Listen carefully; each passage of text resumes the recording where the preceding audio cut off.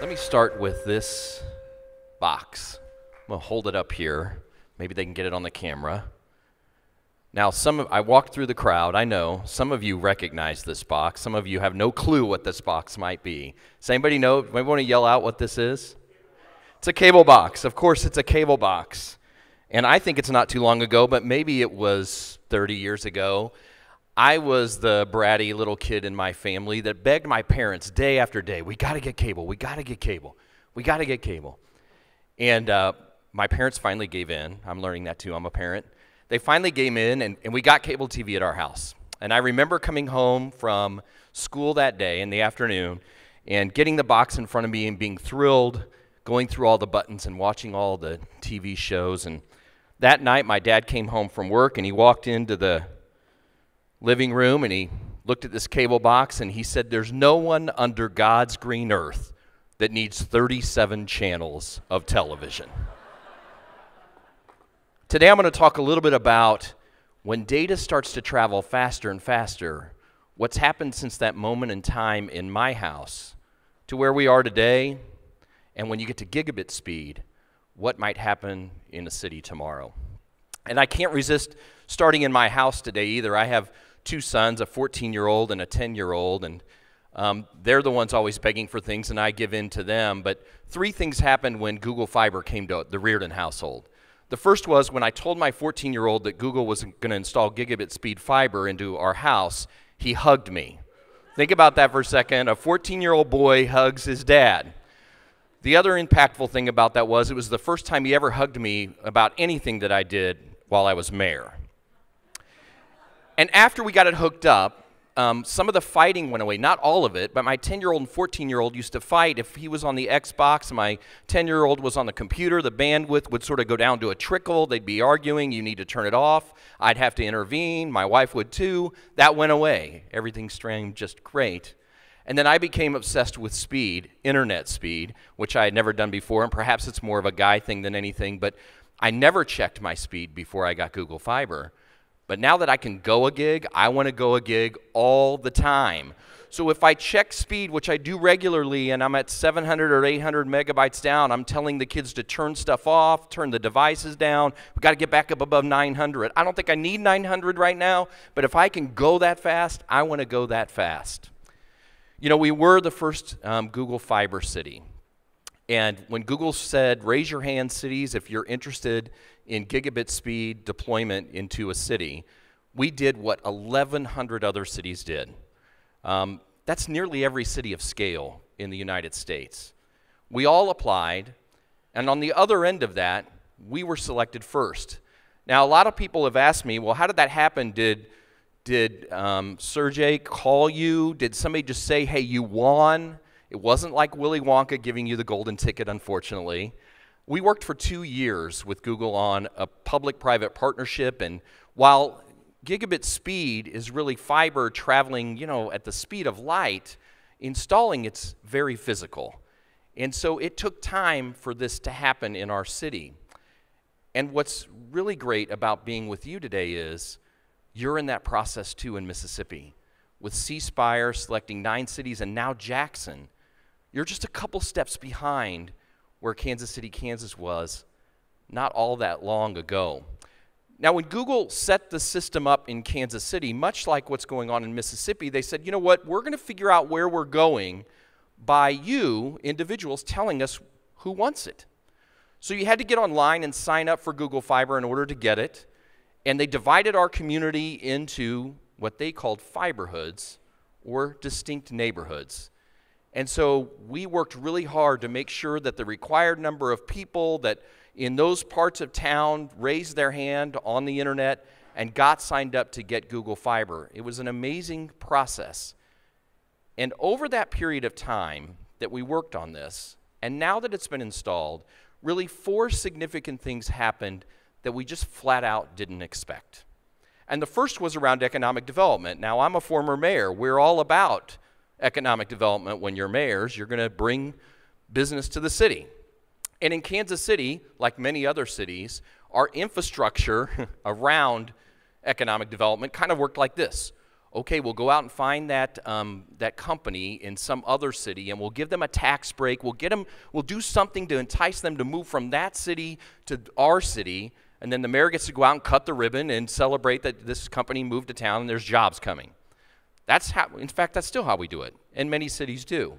And we thought when Google Fiber was installed, we had this naive perception perhaps that we could go down to Texas and talk Dell into moving from Texas to Kansas City, Kansas. That was going to be the economic development win. And it didn't happen at all. That's not what happened. Dell hasn't moved from Texas. No real giant company has yet to come to Kansas City because of Google Fiber. What happened was really more significant than we at first thought. So remember, I told you about the fiber hoods. You had to raise your hand, turn it green. That's how it had to happen. And it's divided up in the city, and really fortuitously, because of where we are today, the first fiber hood in Kansas City, Kansas, was the neighborhood right next to the Academic Medical Center, the University of Kansas, in our community. That was the neighborhood where they raised their hands the quickest, the fastest, and they were installed first. And once that was announced, and let me say, this neighborhood is not the fanciest neighborhood in town. It's not the poorest neighborhood in town. It has smaller, older homes with some really great people that are in them, but not a lot of development had happened there in a long time. You know, it was just a good, solid, stable neighborhood. And once Google Fiber announced it was the first fiber hood, young people, startups, entrepreneurs started moving to this part of our city on their own. And they started renting houses, buying houses, figuring out ways to get into that part of town so that they could get access to the gigabit infrastructure that was being built there. Now, over the course of time, about 25 to 30 of them settled in the neighborhood.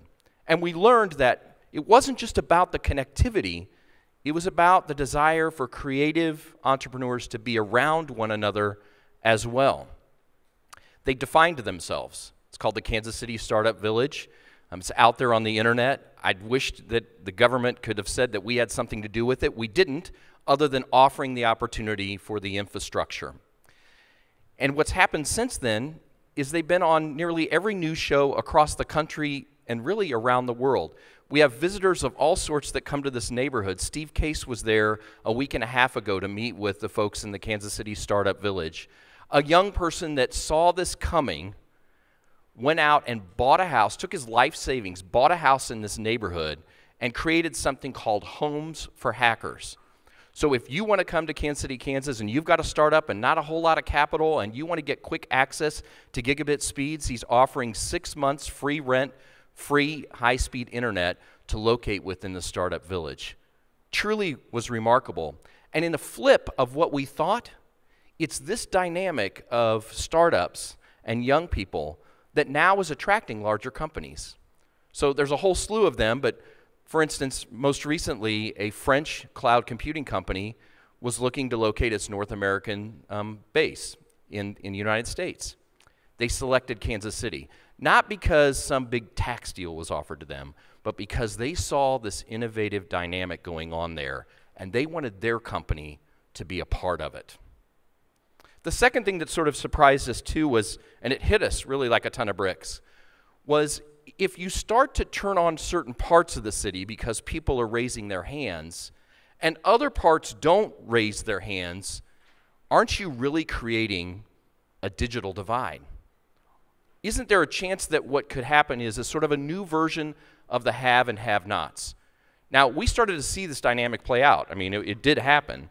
And we got out into the neighborhoods and worked really hard to make sure that all the neighborhoods that we could get turned on, and we did nearly every one of them, got turned on so that they would have access to the internet.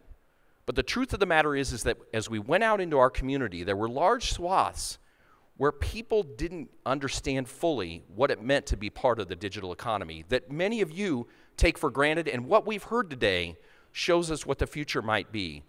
They didn't see it as relevant to them. And we knew that had to be addressed. And again, good people came together and two significant things happened. A nonprofit called Connecting for Good was created to provide those opportunities. And Connecting for Good, as their first project, took 2 public housing areas and created a mesh Wi-Fi network so that residents in those areas could get access to the internet at no charge. Well, that takes part of the aspect of it and solves it. But the second part was the relevance. And so they opened up learning centers within those areas of our city where an individual in the public housing development or in the neighborhood could come and get access to good learning about what the internet was, know the tools, get to know them, and if they made a commitment to that, at the end of the day, they would get a laptop computer at little to no charge, fixing or remedying to the extent that they could the relevance and the access. Great dedicated companies and individuals came together and created the Kansas City Digital Divide Fund.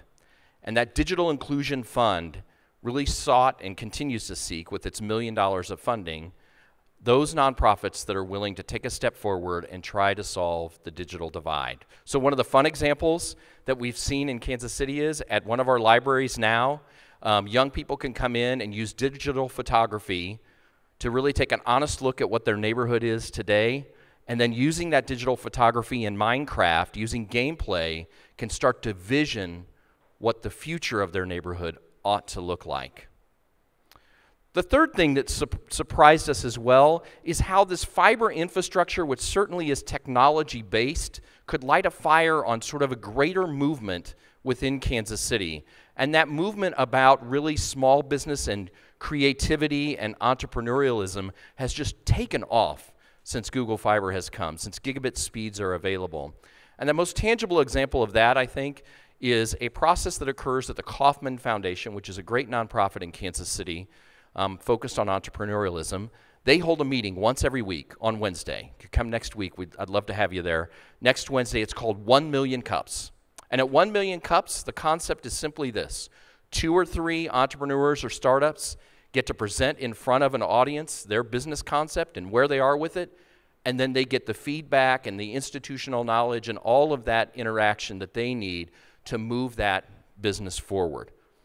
It's just taken off. It's on fire, quite frankly. If you came with me next week to Million Cups on Wednesday, 200 to 300 people would be in the room. It happens every week. And in fact, this entire concept is now in dozens of cities across the United States, and I think it's actually getting ready to go international. I can't think of a better place than in Jackson for that kind of dynamic in some form to take place as you enter into this gigabit city process that we've been in.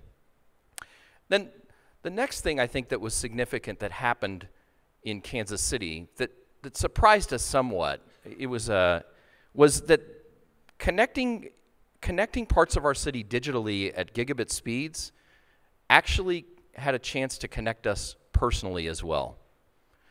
So I told you a little bit about how the fiber hoods work. And of course, it became very aware at the very beginning of this that it was going to take a collective effort to turn all of our fiber hoods green, to get enough people to say yes. And the incredible thing that happened, particularly rewarding for a mayor, is that we had young people enthusiastically stepping forward to say, I'll be that ambassador. I'll go out to those neighborhoods. I will interact with individuals to get them as excited as I am about what this means to the future of our city. And in so many cities, with so many elected officials, when you get together and you talk, you lament the fact that young people, we can't figure out how to get them civically engaged. We want them to be involved in what's going on at the community or government level. How do we do that? And Google Fiber offered that opportunity in Kansas City. Young people became the ambassadors for what gigabit speeds might mean to a community. Young people were the ones that went out in the front lines, that met with the neighborhood groups, that met with the community organizations and made the case for gigabit architecture being installed within the city of Kansas City. The other thing that happened was that we felt that this kind of infrastructure was so fundamentally important to our city and strategically important to our future that we ought to try to break down barriers with it. So Kansas City, Kansas, the smaller of the two Kansas cities, I will confess, was the first to be selected as Google Fiber City. City 2 was Kansas City, Missouri, our neighbor right across the river. Mayor Sly James of Kansas City, Missouri, and myself sat down at a table and said, it's time to break down that state line barrier between Missouri and Kansas. It's time for us to take all that we know about this future that we are endeavoring to move forward with and leverage it against our region as a whole. So we formed the Mayor's Bi-State Innovations Team. a collective group of individuals from both Kansas City, Kansas and Kansas City, Missouri that sought to fully understand what the potential future would be with gigabit speeds being installed fiber to the home across these two cities. And in so doing, to break down those traditional governmental structural barriers between one city and another, between city and suburb, however it permeates in a community, to break those down. And we had an amazing experience in doing that. I mean, people had to learn how to figure out how to break those barriers down, but when they did, things took off. And they created for us in Kansas City what we call a playbook. And that playbook took so many of the elements, some of which you've heard today, that we think are critical to the future that gigabit speeds can have an impact on, like education, like healthcare and telehealth, like the digital divide, like entrepreneurialism and building communities around small business.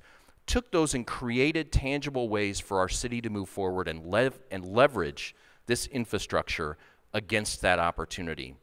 The playbook's being executed today. In fact, a permanent group called KC Digital Drive exists as sort of the keeper of the playbook and the facilitator of all that activity across Kansas City, Kansas, and Kansas City, Missouri.